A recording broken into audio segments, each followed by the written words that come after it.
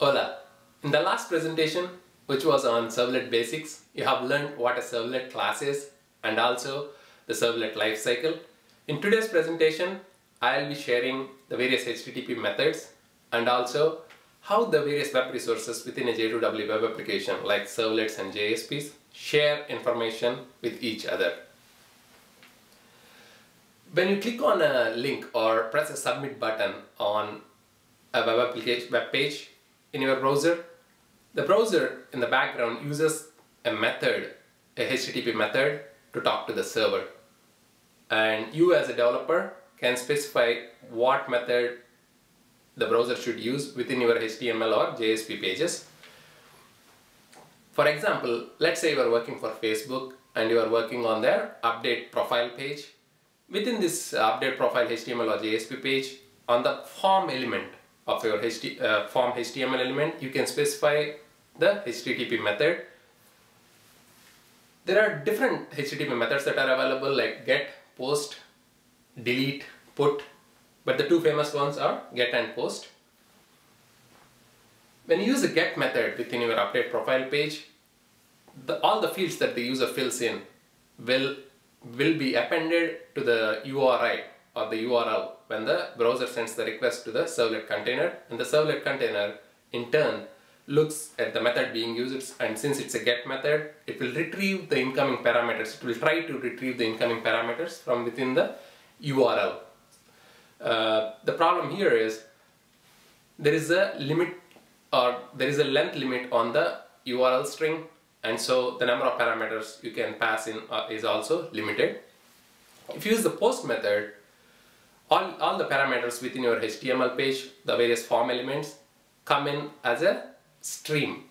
So there is no limit on this stream. You can send any number of fields, or you can even upload files using a post method within your HTML page.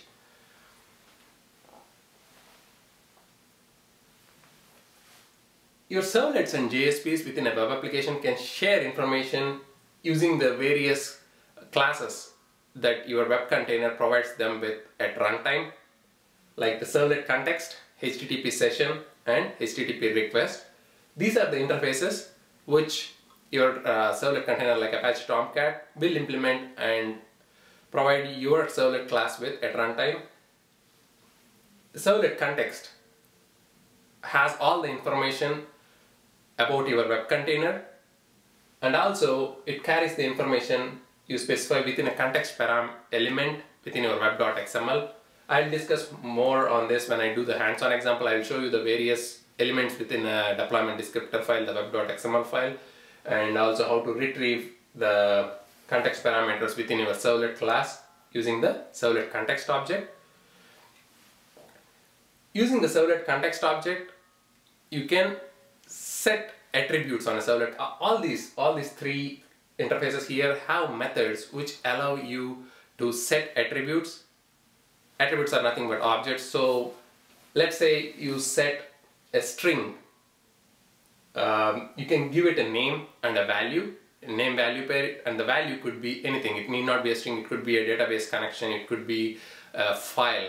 So once you set it at a servlet context level, that's like setting it for the entire web application. From that point in time, you set that in servlet A, and you can access it in servlet B or C or any other JSP pages or any other servlets within your web application. Whereas the HTTP session is per session, and I'll be talking more about session management in the next presentation. But again, your servlet container will create a HTTP session object, and you can set attributes on a HTTP session class within one servlet, and any other servlet or JSP page within that session, HTTP session, will have access to those attributes. And that is how they communicate, all these resources communicate with each other. And the last one here is HTTP request.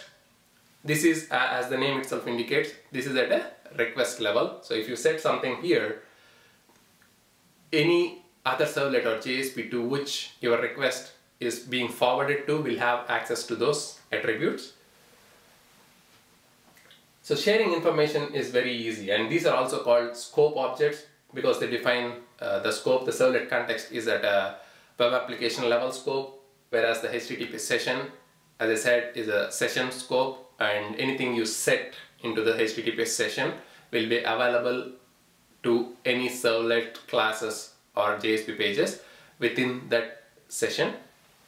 And the HTTP request is a class that's created by the container and is given to your service method, if you remember from the last session, and anything that's set into the HTTP request object will be available only for that request. So if when an incoming request comes in, if your servlet redirects or forwards that request to another servlet or a JSP, you can set something in the servlet A, and then you can forward your request to servlet B, and the servlet B will be having access to anything you set in the servlet A. These are more easy to explain when I do the hands-on, and I'll be giving you more examples there. To summarize this short session, you now know the various HTTP methods and the two famous ones, which are get and post. You know what the difference is. When you use a get, all the parameters within your HTML page are appended to the URL, so there is a limit on the length of the URL, and so is the limit on the number of fields you can pass in using the get method. And with post, all the parameters and the information is sent as a stream, so you can even upload files using a post, and that's the preferred way when you develop your real web applications. And you also saw the various interfaces within the Servlet API that a container provides you your servlets and JSPs with at runtime, and using these, your servlets and JSPs can share information with each other, and these are also called scope objects. The servlet context is the web application scope. Anything set into it is available for the entire web application, any page, any resource within your web application. The HTTP session scope is per session, and I'll be presenting more details on session management in my next presentation. And the HTTP request is only for that request. Anything here will be available for any servlet or JSP that a request is being forwarded to. The next presentation, as I have said, will be on session management. Until then, keep sharing and learning. Thanks for watching.